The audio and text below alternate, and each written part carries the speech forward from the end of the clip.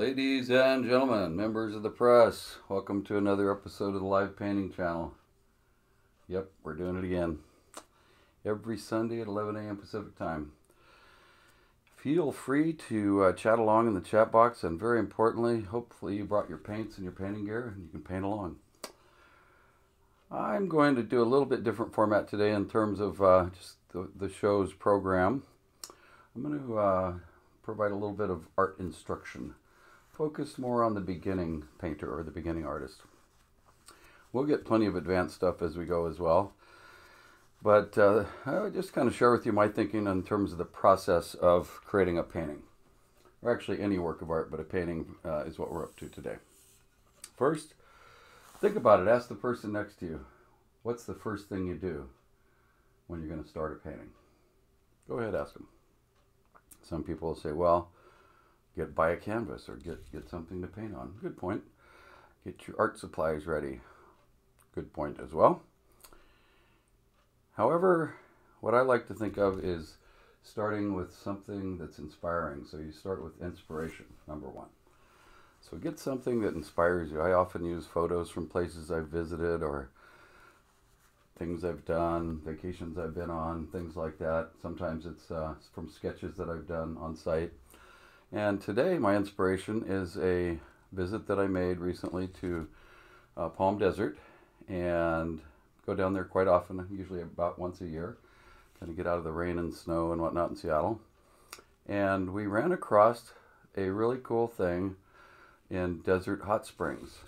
Desert Hot Springs is north of Palm Springs, and it's kind of like about halfway to Joshua Tree from Palm Springs. And we found this, kind of synchronistically found this little attraction, which was called Cabot Pueblo. And a really cool thing.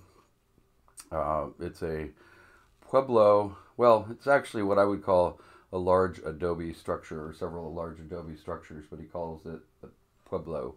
It started in 1913, took him many years to complete. Kind of reminds me of the Winchester Mystery House of California in San Jose. In that what he did was built it over a period of many years and just kept adding and adding rooms and parts of the structure and adding on, and ended up with, I think it was 51 or 54 rooms in this big sprawling adobe pueblo, he calls it.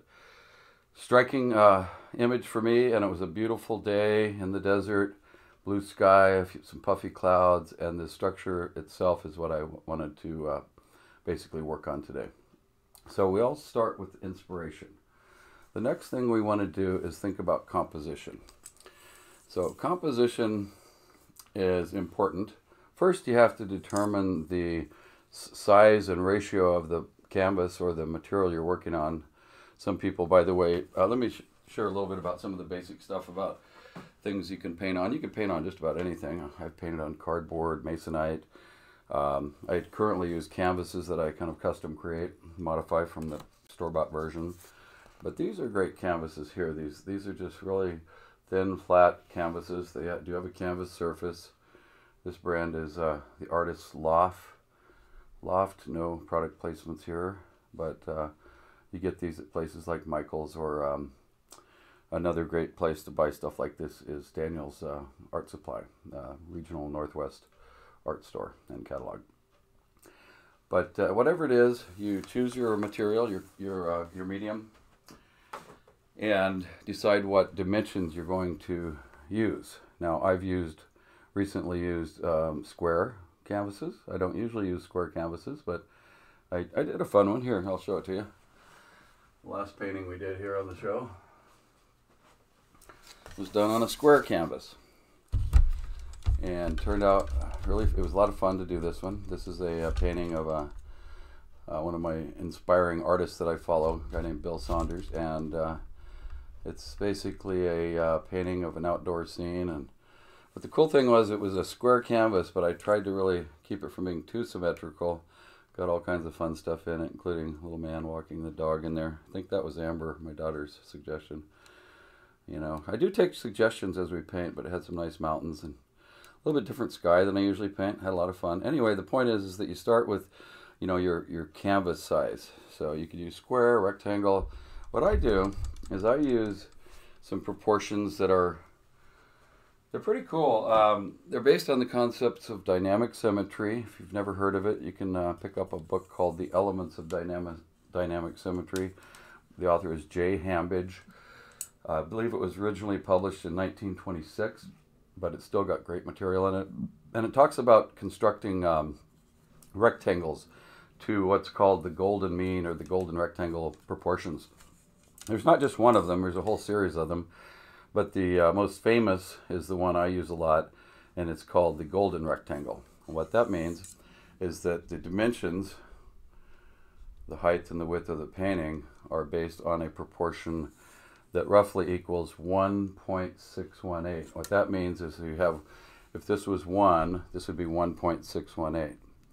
So it's a ratio. If this were 10 inches across the top, this would be 16.18 inches, and so on. And what an interesting thing starts to occur with this rectangle, and it typically, a way to look at it is start with the main diagonals of the rectangle, which are basically the point to point from the far sides of each corner of the rectangle, and then the right angle to that rectangle. Now you might not be able to see it, so I'm going to highlight this a little bit. The main diagonal comes, say, down like this. The right angle to that comes in here. I'll just draw it in a little bit more. And what that creates is, first of all, where that intersects down in here on the side, it creates another rectangle of the same proportions here and a square across the bottom, if you're following that.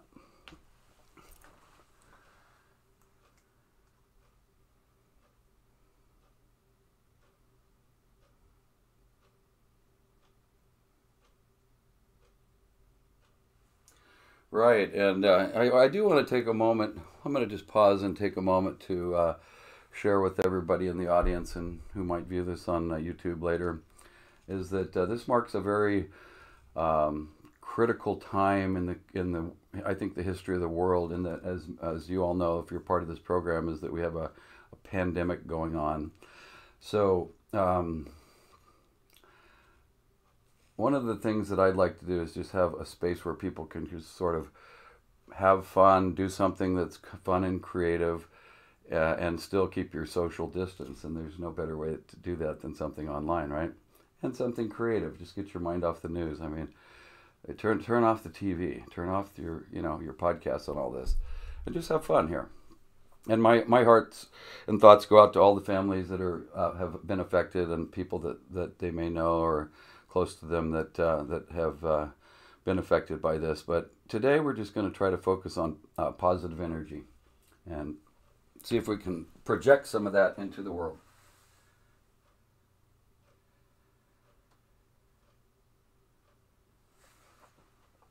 So we're going to create a painting here, and we start by inspiration, then composition, and I've just laid out some lines here which I've been talking about here. You can see the diagonal to the main that I just drew and so on. And once you've got your composition basically established, which basically tells you where you want to put the elements of the painting, then you think about light and dark. Not color yet. You don't think about color right off the bat. You think light and dark areas. So in this case, I've got those chosen in my painting. There's light and dark. And you also have to, when you're thinking of light and dark, choose the direction of light. If you're working from an existing photo or something that you're painting in real time, there's always a source of light, and in this case the light's coming from high in the sky, from the upper right down to the lower right, and it's creating some very nice lights and darks, as you'll see. You don't see the lights and darks yet, but we're going to start with those here very shortly.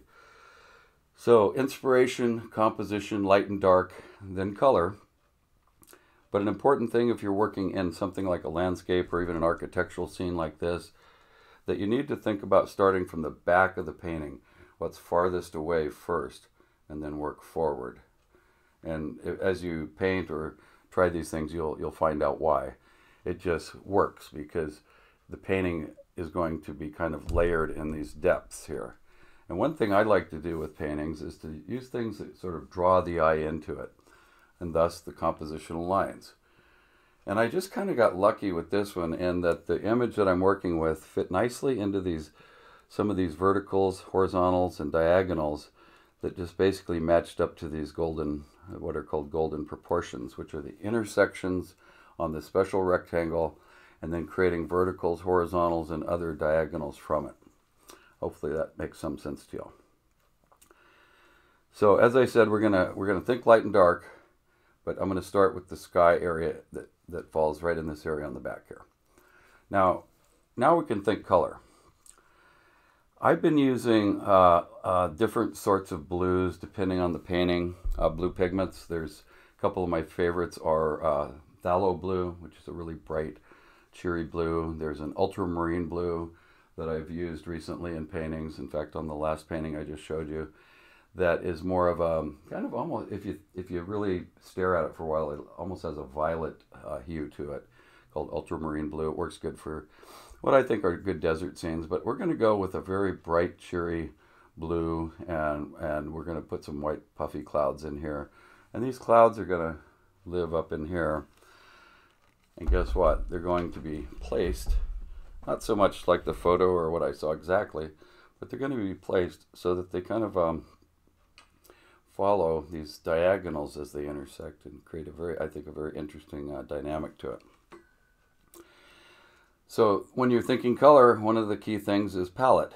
Now, you don't have to do what I've done for this painting, which is to create some studies of color before I start, but I do want to share with the audience what I mean by that. So I do what I call swatches, color swatches. For example, here's some swatches of, I'm trying to get some browns and neutral tones that I like. And a little tip for beginning artists is don't to use too many pigments in a painting typically, and certainly in a particular area of the painting. So what I've been working on is some browns, because the structure itself is all very interesting earth tones, adobe, brick and mud and earth tones. And the sand and stuff that's in the foreground is all that, is various forms of earth tones. So what I do is I just take and I put some of the raw color on the top usually, and then I gradate it down by adding bits of white, increments of white. And then I might take a couple of different pigments, usually not more than 2, plus white. For example, in this corner I've got raw umber and Naples yellow. Up here I've just got raw umber and white. Here I've got raw sienna and white gradating. And it just gives you the ability to keep some very nice palette control, and also to study the colors before you actually get started. Here's another work on that. Burnt sienna and Naples yellow and white. So I saw that the bricks and the adobe structure had kind of a yellowish tint to the brown, so I started working with this, and I really liked the one on the far right that says it's raw umber, color called bronze yellow and white. So some of my bricks and such will be kind of in that mix. But again, helps to think about your colors before you get started, and I think you'll have a lot more fun that way. For the blue, I've got a very basic palette here that I've started. We're going to work in right now. It's just a bunch of phthalo blue, a little bit of Payne's gray to what I call neutralize it. Very seldom do you see absolutely pure colors in nature. I guess it's very possible, but more often than not, it's subdued a little bit, and then plenty of white. Always have plenty of white on your palette and on hand. I use titanium white usually. So that's the palettes. So we're going to go ahead and get started with the blue. Remember, we're thinking, as we do the colors, we're thinking light and dark as well. So the light will be the areas of cloud, the darker will be the blue. Another little tip, especially for beginning painters, and if you're painting some kind of a landscape, is that the sky tends to be lighter at the bottom, lighter by adding white, and then a little darker as you go up. And I think if you kind of follow that pattern, you'll be pleased with it. And by the way, feel free to chat along, make suggestions, comments, what have you. Every once in a while I get a request to add something to a painting, or maybe do a painting on a certain topic. So feel free. And hopefully you're getting your paints ready, and we're gonna rock and roll here.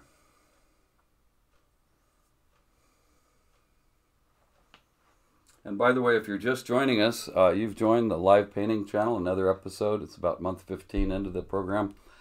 We broadcast every Sunday at 11 a.m. Pacific time. and you're welcome to join anytime. There's no cost. It's just a place to hang out, have fun. You can chat with your friends in the chat board there, and see a lot of different dialogue going on, not just about the show. But I'm going to point my close-up cam up a little bit, and we're just going to start some painting here. Another little tip: if you're using acrylics, have plenty of water. I usually have at least 2 quarts or 2 jugs of water that I'm using, because you don't want to have your the water that you're cleaning your brushes with get kind of polluted by some mix of colors. If it looks like mud, switch the water. That's the general idea. So I'm just going to start mixing up some white and blue here, and adding as I go a little bit of Payne's gray to it. Here we go. Nice blue, huh? I told you it was going to be fun. Oh yeah, I love blue. I think there's an old song that says something like, "Deep greens and blues are the colors I choose." And I use a lot of these. But today we're going to add a lot of neutral tones to the painting. So I'm just going to mix a little bit of phthalo blue, white, and a tiny touch of Payne's gray. Why don't we just start painting here? All right. I usually paint the top edges and the side edges, thanks to my daughter Amber, who taught me that. Kind of self-frames when you do that. Remember, what I'm doing is where I'm putting these colors is actually, loosely speaking, following some of these diagonals and shapes that the diagonals make when they intersect. And you can do whatever you want, because it's your world, of course. You're painting, but that's how I do it. Ah, wow, already having fun. Look at that. And so as I go down in the painting here with this blue, I'm going to add a little white to my palette. We'll kind of blend them in here a little bit here in a while. Why don't we make that go down right in there? How about that, right in there? All right, now don't stress out over the start of the painting. Just start painting. Getting some paint on your canvas is what you want to do here. You can stress out over stuff later. Today's session and the live painting show is about the opposite of stress. It's about relaxation. It's about having fun. There is no stress today. It's all good. We will survive. All right. Now in this case, I'm just sort of leaving my areas for the structure and maybe another cloud or two. But remember, as I go down in the sky, I'm going to keep adding a little bit of white. And get lighter as we go.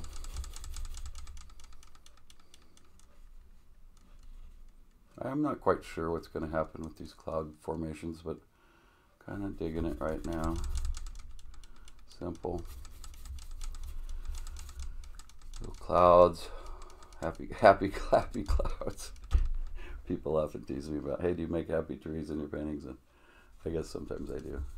Yeah, you will all recognize what I mean by that. It's Bob Ross who really popularized live painting on television. He did over 30,000 paintings in his career, Bob Ross. Yes, and he is a mentor in a way of mine. I've never met him personally. He passed away, but he was a prolific painter. 30,000 paintings in his lifetime, in his career. Pretty amazing. I haven't got quite that many, but we've produced about 30 or so paintings on the show here. I do sell paintings from time to time. I'll give them away occasionally and, just gift them to people. If you know anyone that needs a painting, let me know. I'm easy to find. The whole program's easy to find. You can find the videos of all these live shows on YouTube and Facebook. And Twitch, by the way. Twitch is our broadcast platform. You just search for Live Painting Channel. You'll find us. Lots of fun videos to watch. In fact, one of the most popular videos that I see the YouTube views on is the first one in my Joshua Tree series. Maybe we'll resurrect that one sometime soon. But see, what I'm doing is I'm just basically putting in this case, the dark. When we talk light and dark. So I've got a nice little set of structure of light and dark. And we're working on essentially for the top half of the painting, the dark part of it. It's not that dark, but it's going to be much darker than those clouds. And it's going to be darker than the adobe that's facing the light. Now I might just start with kind of blending a little bit. I'm using just a 1/2 inch chisel brush here, pretty soft bristles. And I'm just blending a bit here and there. Zoom in a bit more on that. Now when it comes to areas like where you want to have a pretty sharp edge, you've got your choice here of ways to deal with that. One is if you're sure-handed, you can just freehand those straight edges in. And in this case, the edges of these adobe structures aren't all that crisp anyway. They kind of crumble around the edges and stuff, so I'm not too worried about it. There's a little area where it's not quite perfect line. And we got that one. Let this edge come down just a bit more. Now, another aspect, especially if you've got anything man-made in a painting like a building here, another aspect is the what's called the vanishing point, and it has to do with the how objects appear to get smaller in the distance, and if it's a rectilinear structure like this tower here, if you're near the bottom of it, you don't really see it too much here, I don't think, but the bottom of this is a little wider than the top, and so they tend to get narrower as they go. So it's called perspective. Another thing to keep in mind, especially like I say, if you're painting man-made structures, but even like, let's say you're doing a painting and it's got a lot of similar trees in it. The farther away they are, the smaller they get, and that also helps the eye sort of believe the painting, right? The depth of the painting. And it is, in my world, I like to create depth so that the eye has a tendency to kind of come into the painting here. But I think we about got that part of it licked here. I'm going to clean out my brush here for a second. And this is fun already. I love these shows. We have a lot of fun. Just kind of creating my world here. You can see the sky coming together. Ooh, that's going to be pretty. I know a guy at work, his name's Barry, maybe he's on the program, I don't know today. He says he wants to paint. I don't think he's ever done a painting, but he told me he wants to paint huge paintings. Like I said, how huge? He says, like, 12 feet by 20 feet. That would be one big painting, basically a mural, I guess, perhaps. I don't even know if you could stretch a canvas that big, but he said he wants to paint like really angry colors. I go, okay, well, that's fine for you, but I'm going with the peaceful colors mostly. Things that are fun and peaceful.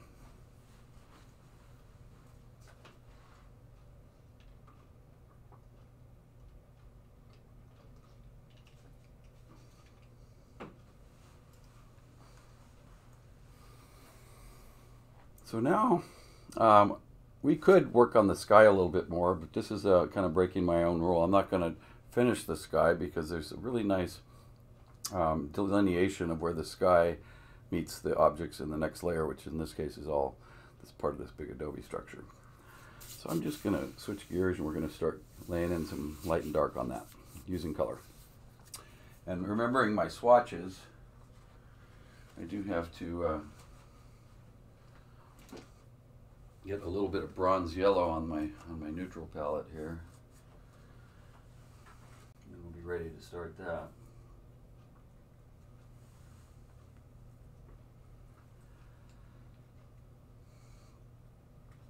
This palette is a little more, I guess, complicated in that it has quite a few more colors, pigments.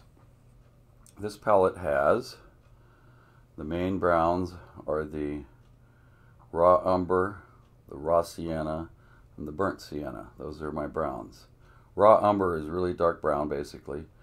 And then the lighter one of these is the raw sienna, and then burnt sienna has kind of a reddish look to it. And you can, of course, buy them at any store. But I've added Naples yellow, which is a nice sort of a neutral yellow, into the palette. Plenty of white. Notice, too, how I put little blobs of white in the wells near the other pieces of or areas of pigment. That's so I can blend white without mixing the pigments together. And then over here in this corner I have this bronze yellow, and I really liked that when I mixed it in with, what was it? I'll have to refer to my swatch. I mixed that with oh yeah, there we go. So I'm going to remind you about the swatches in case you didn't see that part. I have these swatches I've been working on for this painting, and we're talking about the raw umber mixed with bronze yellow and white. I made a really nice earth tone that just kind of fit what I had in my mind's eye.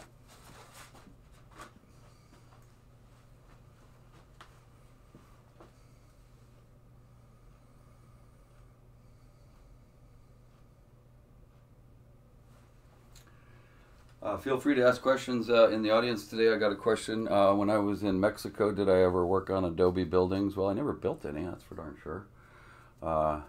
Interesting question. But in terms of painting, not so much. In Mexico, I did a lot of just outdoor scenes, some from like parts of the city. Basically, when I was in Mexico, I was earning a living literally by my art. It's one of the 2 times in my life where my art, my paintings were my source of income. Little sidebar story on that. Down in Mexico, I was down there in the 79-80 time frame. We actually sailed a boat that we built in Oregon, long story, but ended up in central Mexico, or along the coast of Mexico. But one of the places that we visited and spent a fair amount of time in and out of was Puerto Vallarta. And there's this wonderful church there that's just a fantastic structure. And so what I would do is paint paintings of things, usually watercolors, maybe a little pen and ink, of things that the tourists would visit because they became easier to sell. So they would have a little memento painting of what they saw when they were touring around Mexico. So I did the church there quite a bit, and some other buildings. But the funny thing about my my art career in Mexico was that I took a different strategy. The Mexicans, all certainly good, talented artists, dozens of them in the street vendors out there selling paintings, and they would sell them super cheap, like 200 or 300 pesos, which was about, it's literally like $3 or something. You could buy original art. But I just decided I wanted to differentiate myself, so I charged a ridiculously high price for mine, 1,000 pesos instead of 200, for example. That was $50 at the time. Now, I could live like a king in Mexico for $50 US, 1,000 pesos a day, which we did very well. And so I would basically just sometimes ride the tour boat or just sit in town and do my paintings. And as I did it, people would come up and they'd look at all the different art. And I sold my fair share of these.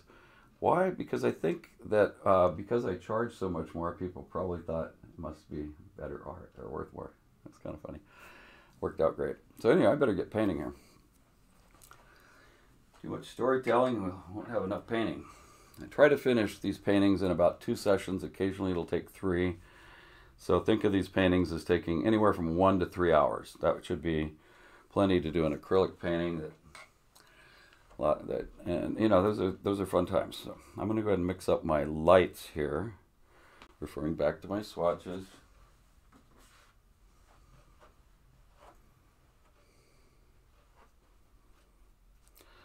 It's surprisingly difficult, at least for me, to really nail the colors. You have to work with your pigments, and then you have to kind of go back and forth, and like I was using those swatches to kind of experiment with. But I've got this one that I'm working on right now. It's just the raw umber, a little bit of that gold kind of yellow. It's called bronze yellow, and white. And I've noticed too, especially for beginner painters, that when you mix it on the palette, it looks differently on different on the canvas, which is why swatches are a good idea.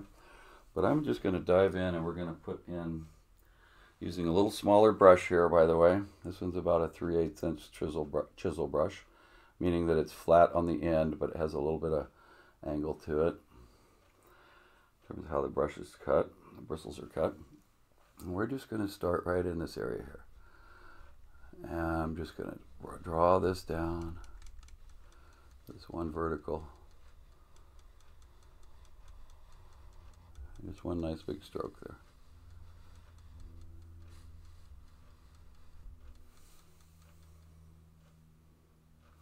Yeah, I like it, but I think I want a little more white. Like I was saying, it always looks a little different when you're even on canvas.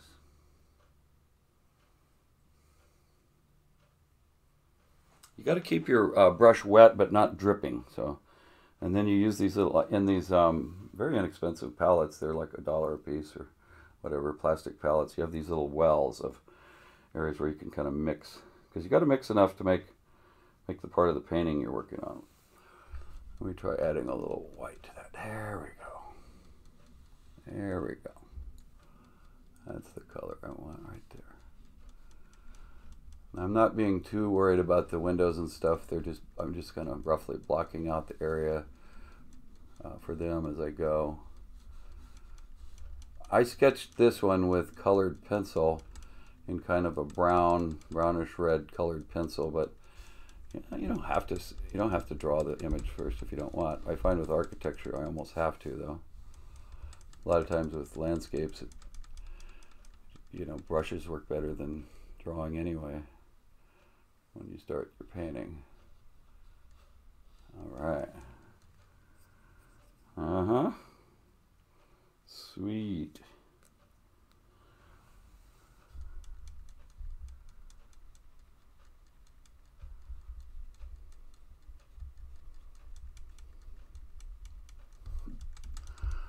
No painter would be a real artist unless they got paint on their hands, by the way. So, and I've got my painting clothes that I got 4 or 5 shirts and stuff that even my pants somehow get paint on them. I don't know how that happens, but it seems like everything I wear when I'm painting gets a little bit of paint on it. So part of my tips is don't wear your Sunday's best clothes if you're going to be painting. Do something that you don't mind getting paint on.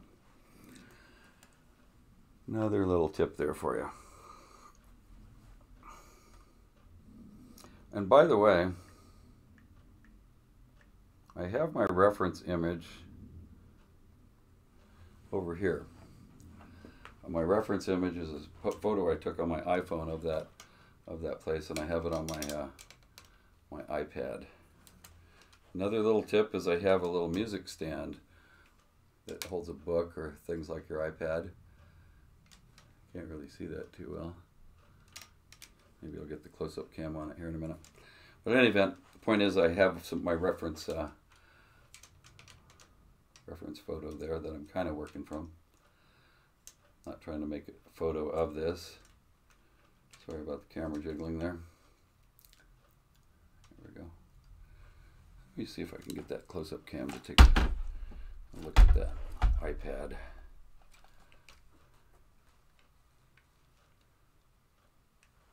Yeah, there we go. You see what I'm talking about. There's the clouds and there's the Adobe. Cool.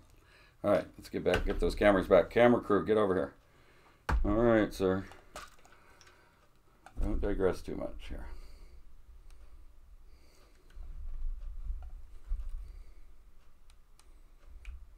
All right, so we're working on the main tower here.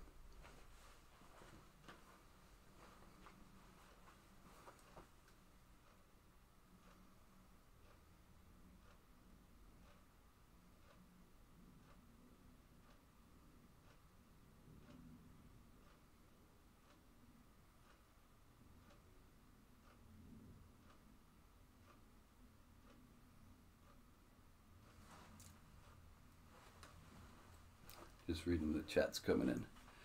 All right. I'm going to back the camera up a little bit as we go down the painting here.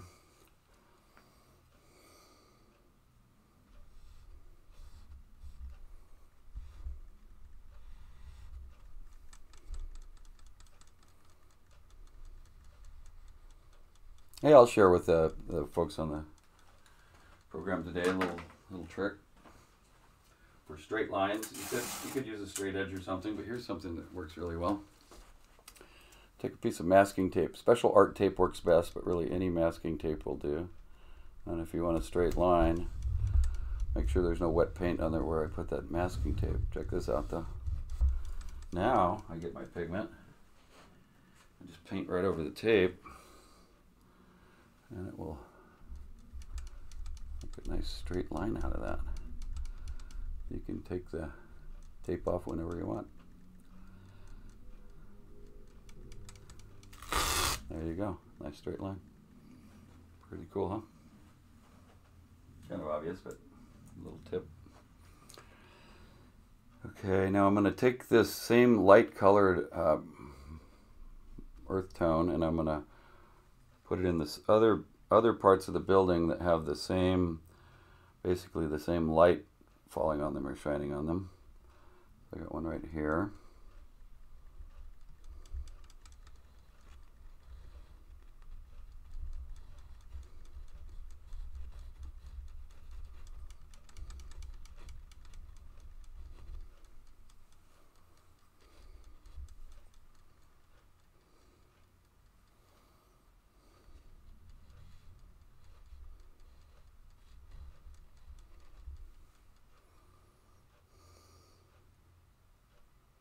Got another one right here.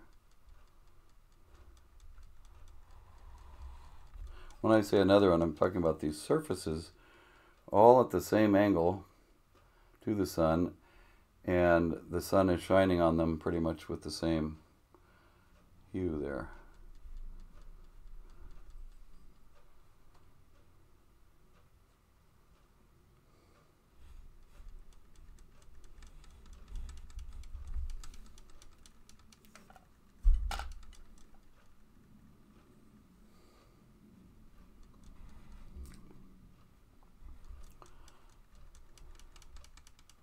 Another tip for beginners is just do it.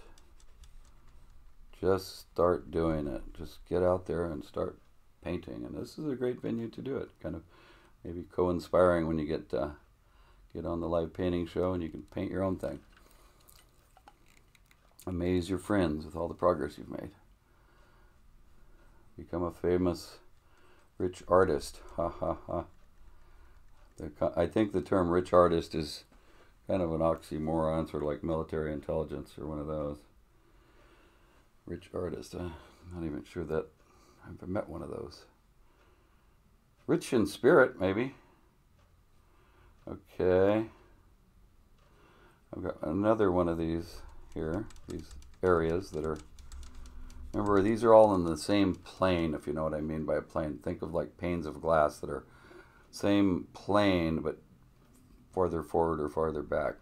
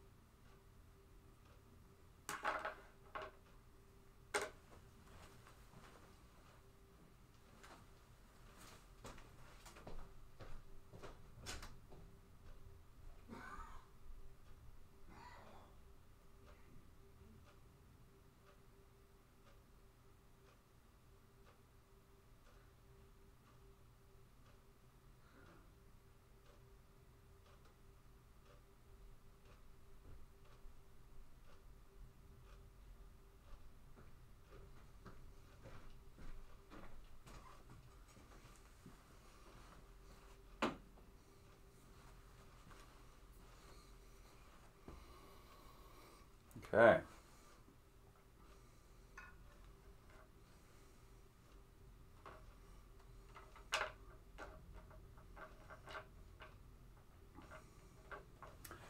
I've got another one of those that are... Now this one has a little different hue to it because it looks like it was made out of a different kind of brick slightly. You know, think of it, you're out in the desert and you're building up an adobe. They just go dig mud out of the ground. Sometimes it has different hues and stuff to it. So I got one area here that right here. And by the way, see these little posts sticking out? That's how adobes were made. You basically stack up bricks of adobe and you put rafters in before it's dry, and that creates your horizontal structure across the walls. But I got myself an area here that's a little different color.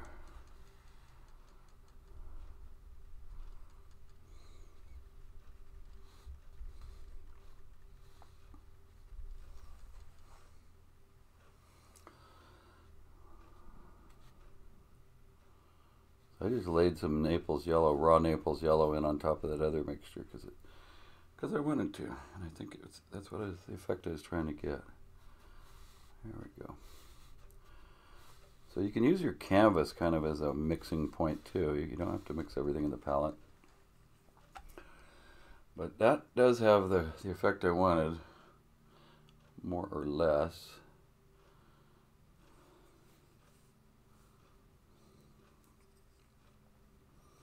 But I went a little too far with the yellow, so I'm going to put some of my other mixture, just paint right over it.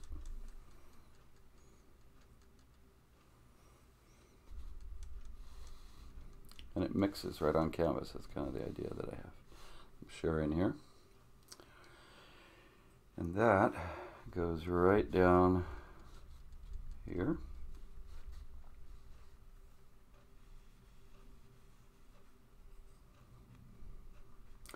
Remember, we're not worrying about any detail yet. In some cases, I may never add a whole lot more detail than the kind that you see here.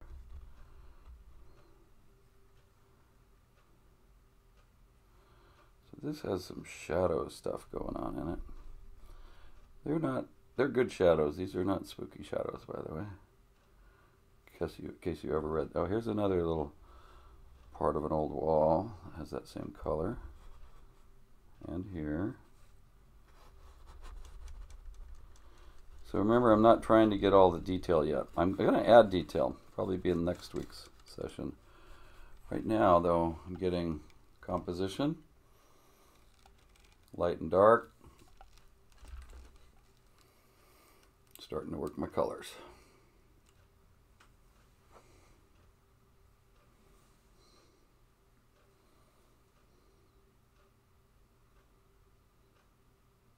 Yeah, I think we got the light areas done here.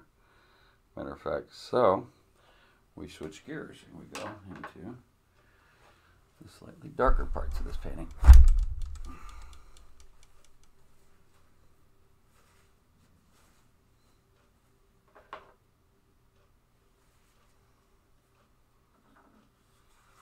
Again, referring to my swatches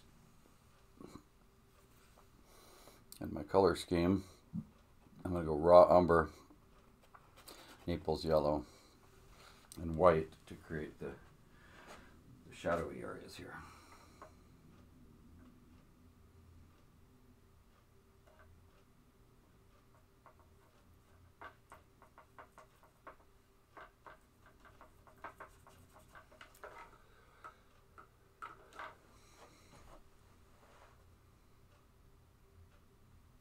We'll just see.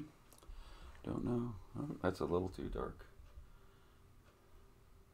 So like I was saying, the pigments tend to come out darker when you get them on canvas versus how they look on the palette. So I gotta lighten that little area up a bit. I'm creating my little zones here of paint. Come back to them that way. Try that. Ah, we might be talking. Haha! Nailed it.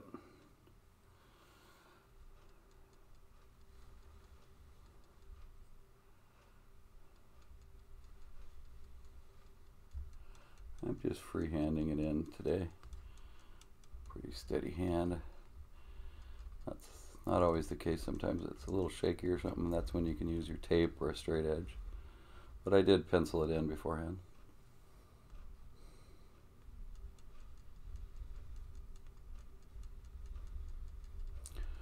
Another thing is try to avoid using little teeny tiny brushes for the most part. Try to get it to where your brush, let the brush do the work, get the right brush in your hand, and just become proficient at letting the brush kind of do its thing instead of painting 1,000 little strokes in there.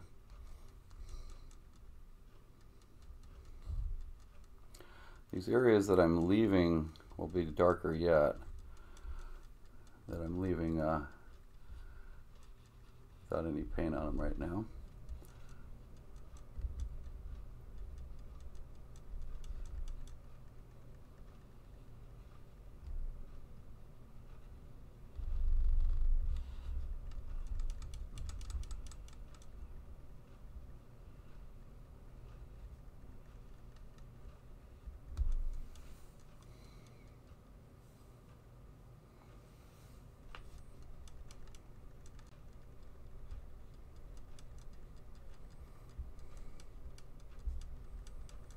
Inspiration, composition, light and dark, and color. Those are the things that we think about. In that order, by the way.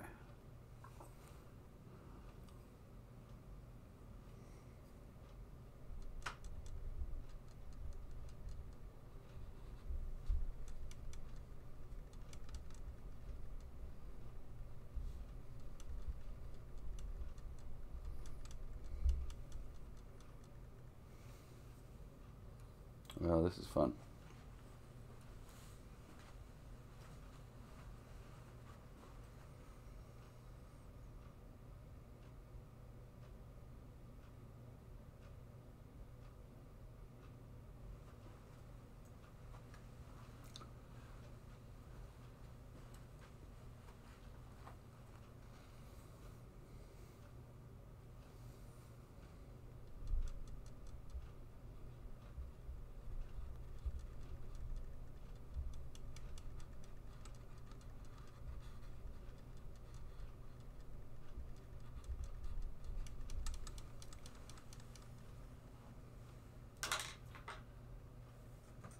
Going to a slightly smaller little chisel brush because I got some smaller areas to work on here. This one is about 1/4 of an inch wide. Give you some scale here. Notice too that a lot of times you'll be working on the painting and there will be wet areas of the paint, even with acrylics. You can use your pinky to sort of give you some steadiness of the brush here. If you don't have a pinky, perhaps lost through some accident or what have you,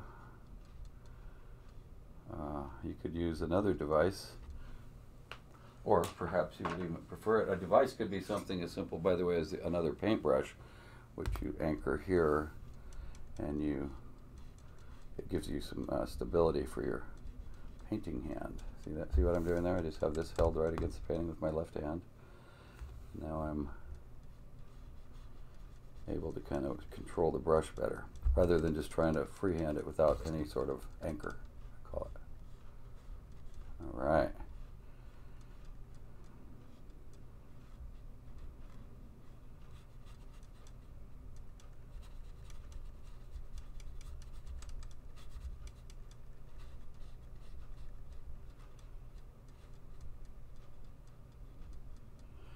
Yeah, you know, and I really empathize for people who are used to going out and eating at restaurants and going to sporting events and everything. Like all of us, we do some of that. But things have changed, and for a while here at least, we're going to have to figure out ways to occupy ourselves in some creative, hopefully, or at least fun fashion. And no better way to do it than hooking up on the live painting channel. Spread the word to your friends.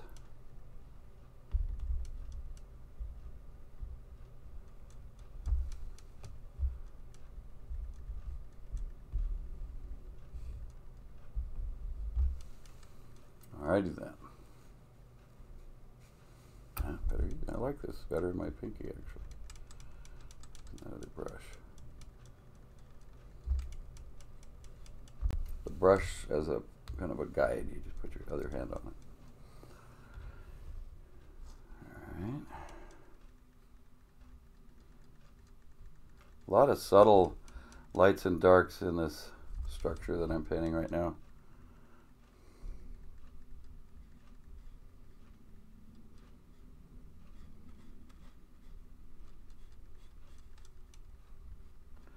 And also remember that whenever you're dealing with a straight line of any sort, like these windows, notice how they all follow essentially an almost parallel to the main structure here. But what they actually do is they actually converge at whatever your vanishing point is. That's a term you can research offline here. But vanishing point is where all of these perspective lines finally meet out here.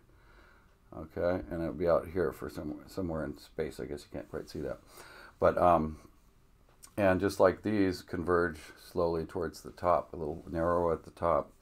And my point is that all of these other lines, like the windows, which are parallel more or less to the main structure, just keep that in mind. So those lines will be roughly parallel to the same line that's, say, that same part of the structure.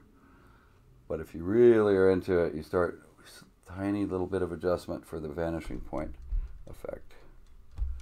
Has an important impact, I think, on how the structure is perceived in your painting there.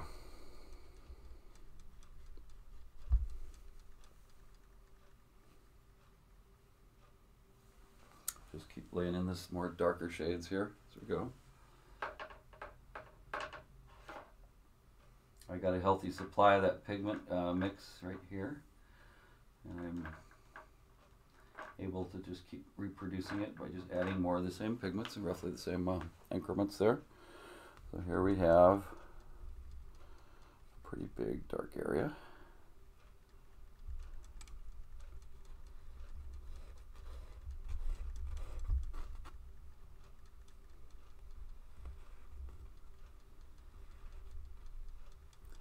And this old adobe has some crumbling edges, so it's really not intended to be perfectly straight everywhere. And as I work on this, I will crooked it up a little bit, even more probably. Remember, this is 110 years, 120 years old, something like that.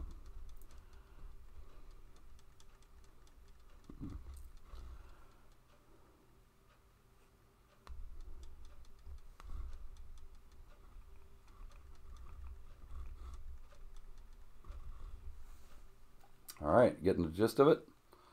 Yes. Building blocks today. Building blocks.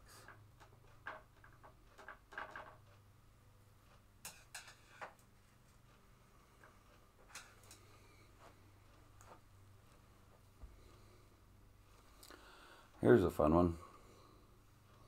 I'm just going to do freehand. This little angle right across here is an old wall. Yeah, it's the wall, but it kind of looks like stair steps because of the adobe bricks,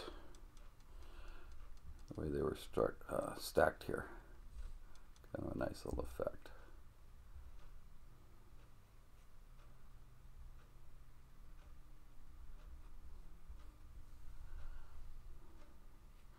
So it's going to be the same tone, the same dark color as the other plane, which because it's on the same plane and it's in the shadow. Perfect. It really extends all the way down here, doesn't it?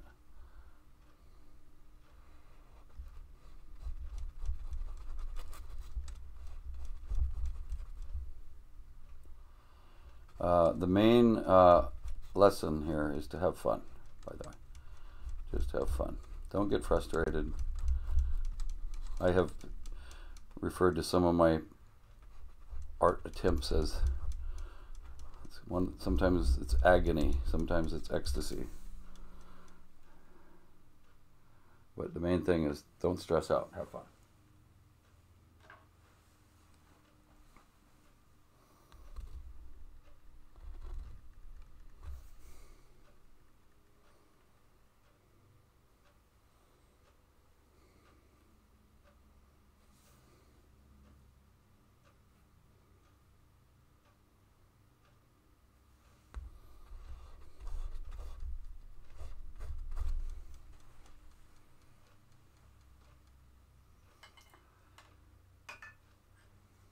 back to my bigger brush, about 3/8 inch, because I got some ground to cover here. For now, take some just pretty loose painting here.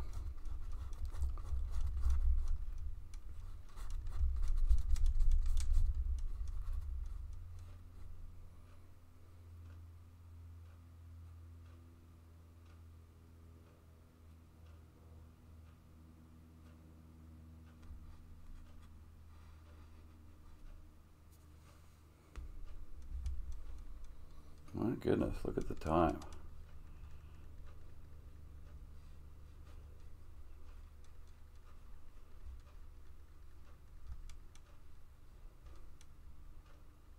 Time flies when you're having fun on the live painting channel, doesn't it? Alright. Ooh, I just had a crazy thought. I don't know if any of you know who M.C. Escher is, famous painting artist. He did a lot of woodcuts and carvings and pen and ink mostly, but he used to make some really bizarre images where stairs that sort of were impossible and all kinds of cool stuff. I just had this thought of maybe doing one of these like that. Oh, look, for some reason I got this big 4 here. That's kind of interesting. What would I do with that? Don't know. Just noticed it. Okay, a few other dark areas, and then we're going to start wrapping here for today. I've got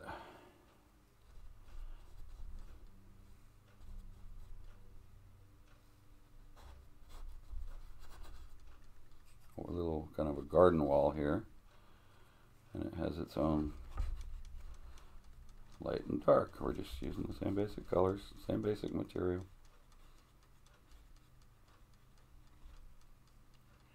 And a little part of that wall back in here.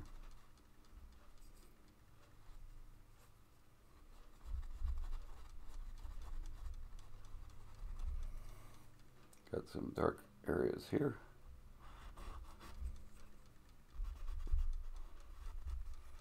Light and dark. Color's kind of secondary really as you start getting into this. Composition, light and dark.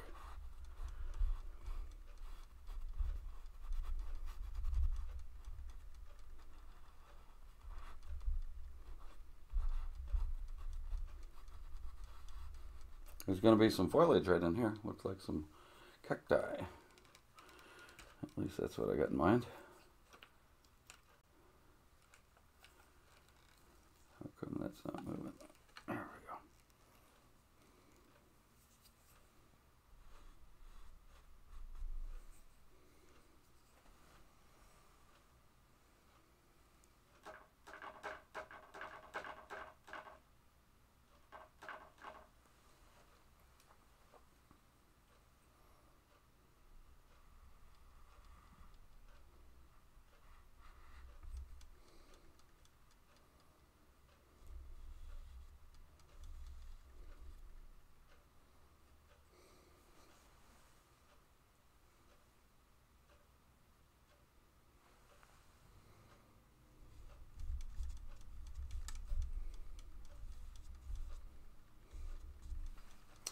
So, believe it or not, we are going to have some greens in here. So I get my greens and blues, huh? Going to get my greens and blues out of this yet.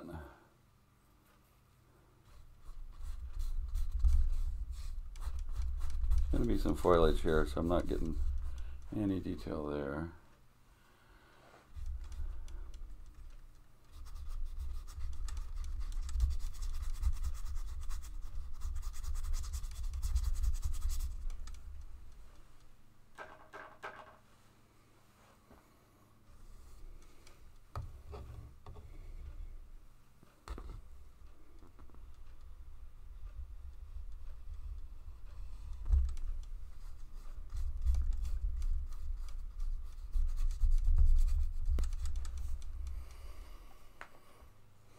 That 4 is tripping me out, man. How we made a 4 out of that. Look at that.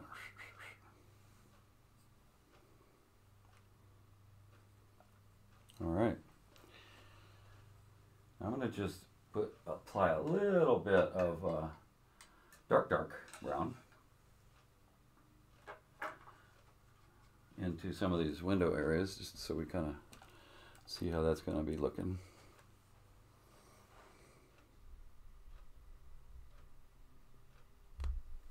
I better get my little guider here.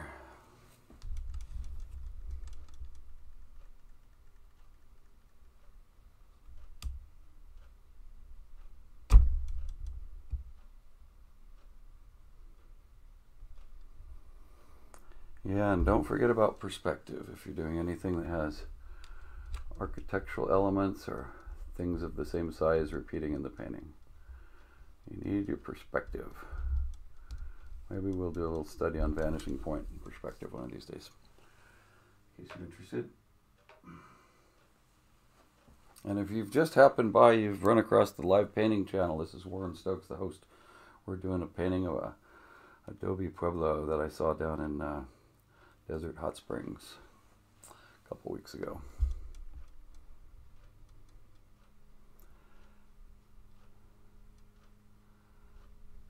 Amazing place, built by John Cabot. Started building it in 1913. He was a very well-known sort of pioneer of all sorts. Why he chose this area, I'm not sure, but they've discovered hot springs right on this area. And so this is in the town, or near the town of Desert Hot Springs. Really wonderful. We went to a little hotel spa thing there. Very low-key. Had 7 different pools with different temperatures of water. It's right in this area. And the water's supposedly, I could believe it, very healing. Comes right out of the ground at about 105-degree temperature. And then they regulate different pools' temperatures so people can have their choice. Really neat place. It was like $8 to spend all day there if you wanted. Really cool. Desert Hot Springs. That was called the Desert Hot Springs Spa, I think. And from there, about 2 miles away is this place. All right, cool. Hey, that's roughly the impression that I'm looking for. Nice. I love it when a plan comes together like that. We're the A team right now. We're on the A team.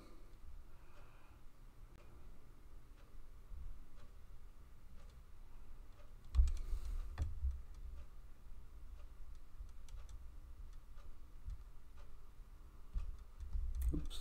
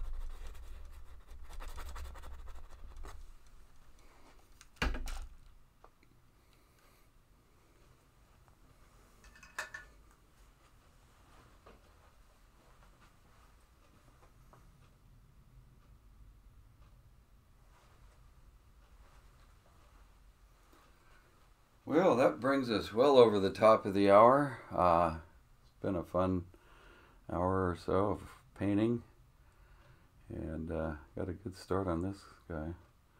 So I look forward to meeting you all again maybe next Sunday on the Live Painting channel. My name is Warren Stokes, the host. You can find us on Facebook, Twitch, YouTube. Just search for Live Painting channel, and join us next Sunday at 11 a.m. Pacific Time, live. See you then. Bye now.